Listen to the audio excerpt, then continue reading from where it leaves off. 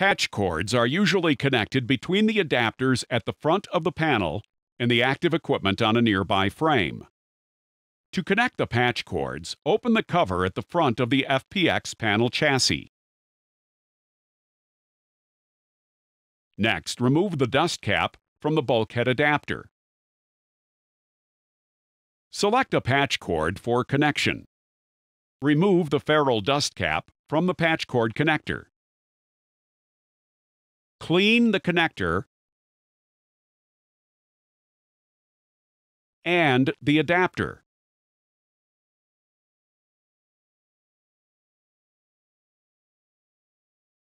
Insert the patch cord connector into the appropriate bulkhead adapter.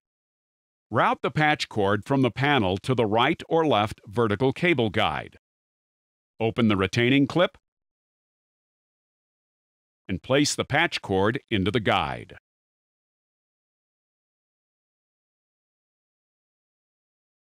Finally, record the connection on the designation card attached to the front cover.